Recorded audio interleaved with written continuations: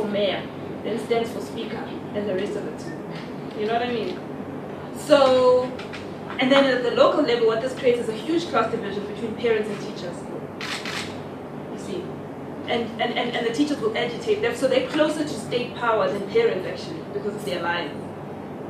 And they really do agitate. In fact, there was 60% of councillors in KZN were teachers.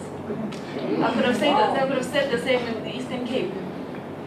Okay? And then the ANC started saying, we can't have people double parking, whatever they call it. You're doing a job here, you're doing a job there, you're getting 2 salaries, why? You must leave one. And you know what the teacher said? Give us unpaid leave so we can get into council. Why? Because that's where the resources are.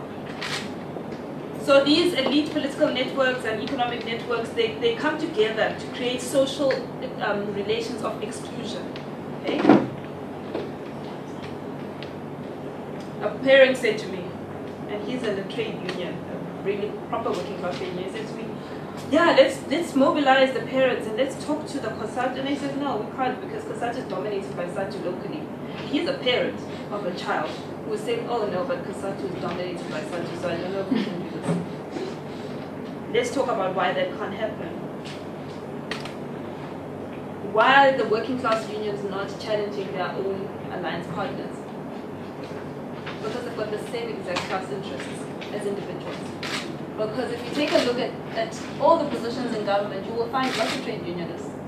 So people will keep quiet, as trade unionists actually did when I phoned him about the education, the go slow. No, he can't be seen. Okay, but he's not one of these careerists, but he was very much like, can't be seen openly. And yet he's a representative of a working class union.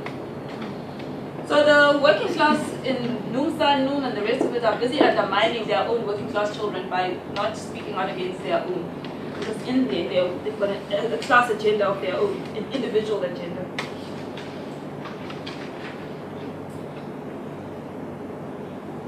And I think if I could make a final point here, I'm always accused of union bashing by left-wingers when I say this. I'm just like, you hear me bashing Naptosa. I'm not talking about their right to organize. I'm talking about the way they abuse their state, their relationship with state power. Okay. So let's then quickly take a look at this notion.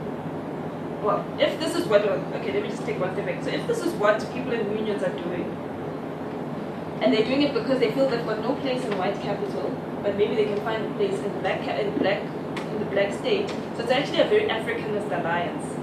Okay? And much as I like to disagree with Helen Ziller, the ANC needs to really consider that they are becoming, in very, very clear terms, very much an Africanist formation because of the way in which black people, I mean, the things you hear now, people talking in these, you know, it's terrifying. One of the teachers, when they were not feeling the head of department of the Eastern Cape, they were like, oh, that guy, oh, he's even of a different tribe. How? Since when did that matter? They're starting to talk in ways of, you know, so that's at the one level, but on the other level, it's like, let's keep all the people that are lighter skinned out of our way so we can become black, you know? So it's very much becoming an Africanist kind of agenda, a conservative one that is. While all this is happening, we then have the working class youth who generally, and the children of the working class unions who are becoming this so-called mass that is a ticking time bomb. I mean, we know the stats, 5 million kids out of work, not in school, I mean, not in tertiary and the rest of it.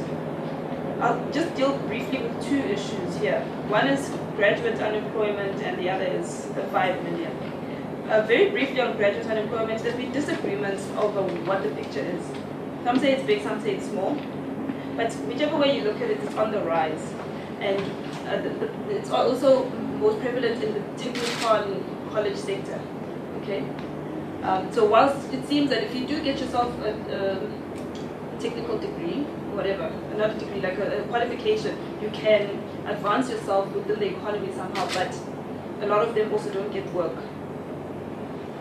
And one of the reasons that this is happening apparently is because black students are not taking up subjects that are needed in the economy. But then, you know, again, this poses questions for us. Should people be studying because they need a job, or should